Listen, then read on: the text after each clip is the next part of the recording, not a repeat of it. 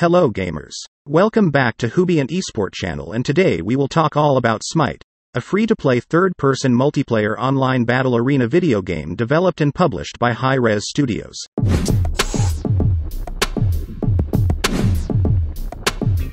Smite 3D fantasy MOBA allows players to take on the roles of mythological gods and battle in team-based arenas. Smite offers a third-person view of the action and keyboard controls, which makes it different from other MOBAs. Smite has many game modes, the largest of which is Conquest. There are 4 play modes available: Training or Versus AI, Custom, Classic and Ranked. There are a number of standard game options that players can choose from.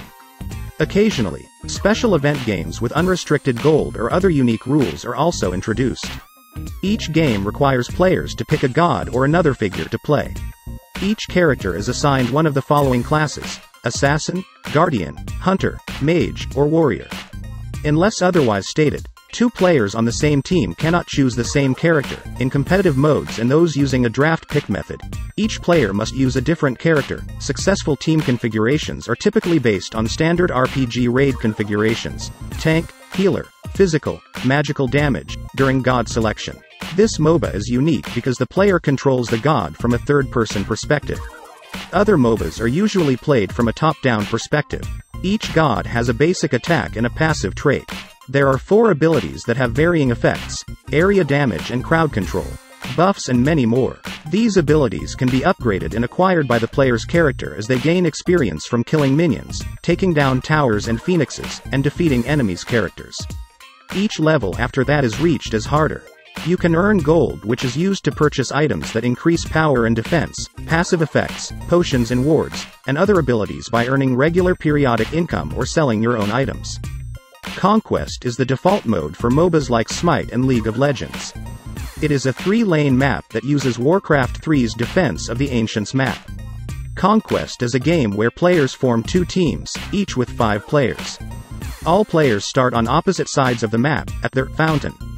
Players are given a certain amount of gold before they can buy their starting items. These items give the player special abilities or bonuses that increase their god. 3 continuous lanes run from one side to the other of the map.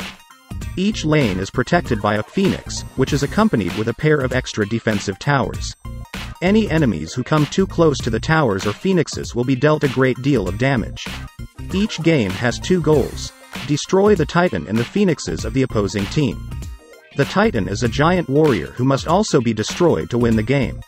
Minions are small soldiers that have weak attacks and are often accompanied by the players.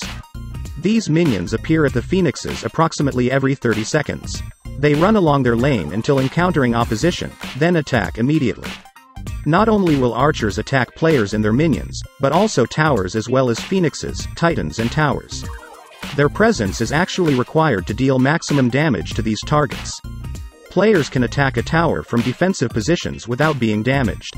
If there aren't any minions nearby, or if a player attacks an opponent player under their tower, towers will shoot at them.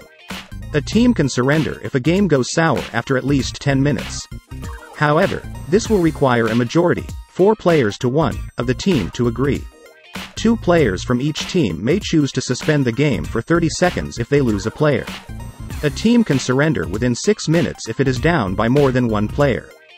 As the stronger gods of the game allow them to easily win player encounters, the team with the most experience and gold can often be the winning one. If one of the teams defeats their Titan and enters the enemy base, they will win. So what do you think about this game? Leave a comment below if you have questions and if you want me to feature a Smite god next time. Be sure to subscribe to get the latest updates from this channel. Thank you for watching and see you next one.